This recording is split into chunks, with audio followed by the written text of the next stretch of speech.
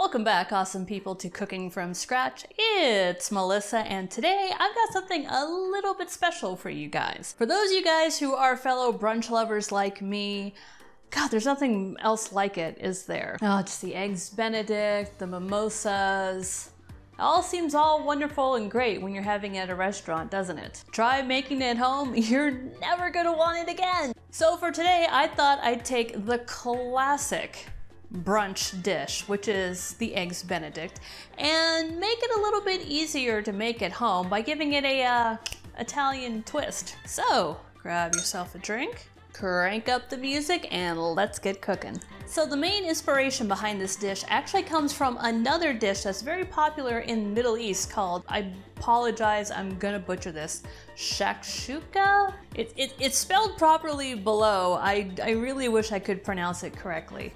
Its origins come from a bunch of different places, so I'm not quite sure where exactly it comes from originally, but very popular in Middle Eastern, actually even popular in North Africa, where they use a lot of a paste called harissa in theirs. Which, if you love spicy red pepper, definitely check out harissa. So what is it exactly? It's basically baked eggs in a tomato sauce, which is what we're going to do today. So not only do I have to worry about poaching the eggs in water, skimming off the white, I can't.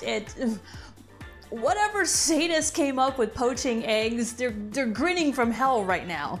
So this saves us a lot of work. So basically, we're just baking the eggs in the tomato sauce. Again, you want to make sure this is a little bit thicker than your standard tomato sauce, so it's gonna help hold the egg together. So for this dish, you're gonna need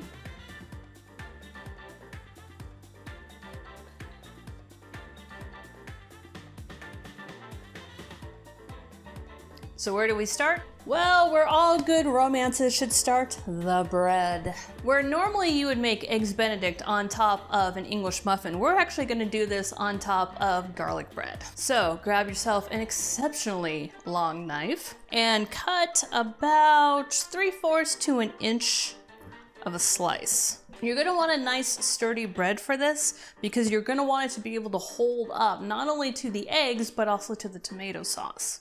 Now there's absolutely nothing wrong with keeping the bread as it is with the crust intact. However, if you like to go a little bit chefy on this, take a wine glass or just a nice wide rimmed glass, set it over the bread, and if it's wide enough, just go ahead and punch through. In this case, my glass is a little bit bigger than the bread below, so I'm going to punch and then take a paring knife and just trim off the excess. Pop that sucker out, and there you have it. So go ahead and punch out however many of these, 1 or 2 per guest as you see fit. And then we're gonna slather this with a mixture of olive oil and butter. I find that gives the best browning on these. Throw on some crushed garlic, a little bit of salt, a little bit of pepper, a little bit of red pepper if you like, and then put them under the broiler till the top becomes a nice golden brown, and then pull them out. Now, because this is a very sturdy bread, you don't have to toast the bottom piece, but I'm gonna leave that up to you. Because we are covering this in a pretty thick sauce, it should hold up on its own, but there's nothing wrong with going and toasting the other side of it as well. Now, compared to your standard slice of ham or slice of prosciutto, when you order eggs Benedict, depending on how fancy your restaurant is, we're actually gonna use a very common Italian ham, which is called pancetta. Now, if you can't get your hands on pancetta, any kind of nicely sliced ham will do. I happen to like pancetta because normally you can find it diced, so it'll hold up nicely within the sauce. Plus, it's got a really good black pepper kick to it. So we're gonna start off by putting this into a pan and rendering out that fat, because we're gonna use that fat to be able to saute the onions and the garlic, and then ultimately put the tomatoes in. So the flavors are gonna get really nice and friendly. Next up, the onion. For a dish for 2, you're gonna want about 1/4 of a on the medium side onion. Now for these, I like using Vidalia onions because they're a little bit sweeter than your standard white or yellow onion. In a pinch, any kind of onion will do, though if you have the preference, I would go yellow versus white because yellow tends to be a little bit sweeter than white. Take a quarter of this and just grate it right into the pan. We want this to be on a nice low setting because we want the onion to sweat. If you saw our previous episode, we cover what exactly sweating is and how it compares to sauteing or any other version of cooking. So if you'd like to see that, the link will be up in the corner, or that corner. I don't remember which corner it is. And alas, no Italian dish would ever be complete without garlic. So again, for a dish for two, I use about 2 cloves of garlic. Just go ahead and crush these into the pan and let it just simmer and sweat with the onions a little bit until both become nicely translucent. The second they start to get a little bit of brown on them, we're ready for the next step. Now, let's talk tomatoes. For me, when I make sauce from scratch, I like to use a combination of not only canned tomatoes, but also fresh tomatoes because both bring a little bit something special to the party. These are whole peeled tomatoes from Italy. Why do I like these? Well, yeah, I could say I'm a little bit posh and say I use tomatoes from Italy. Where these actually shine is that the soil there when they make tomatoes is something a little bit special, and the tomatoes there just don't really compare to the tomatoes here. So, bringing a little bit of Italy home, we're gonna use a mixture of the canned tomatoes and a mixture of some fresh tomatoes.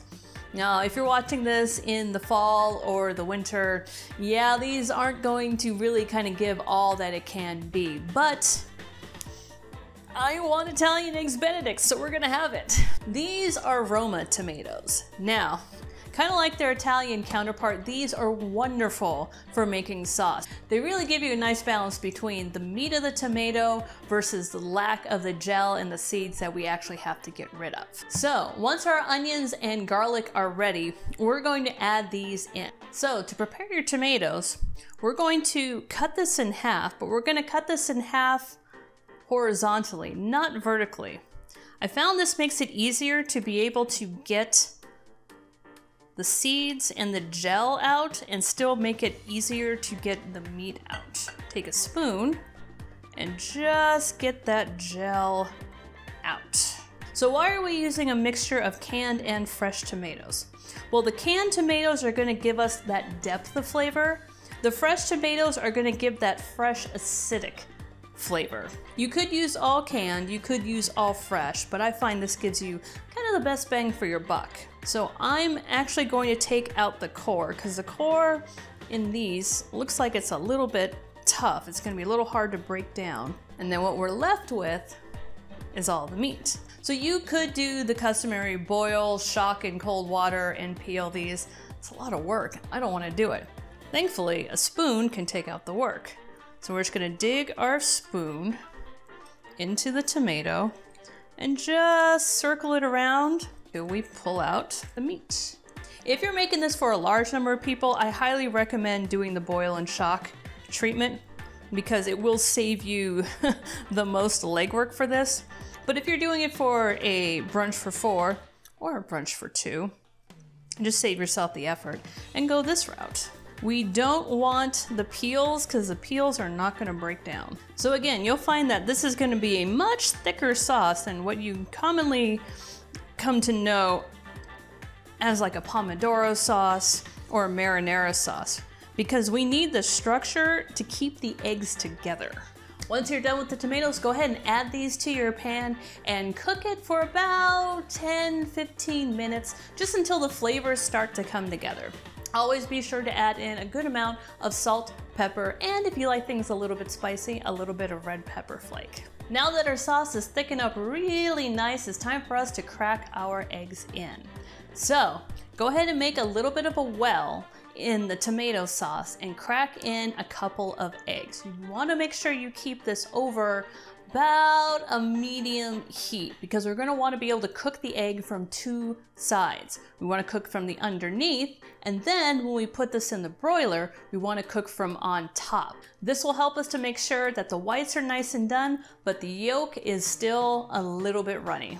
Once you start to see the bottoms of the egg start to cook to where they're actually strongly white, but the top hasn't cooked yet, it's still a little bit see-through, you're going to want to put this under the broiler. Now keep an eye on it.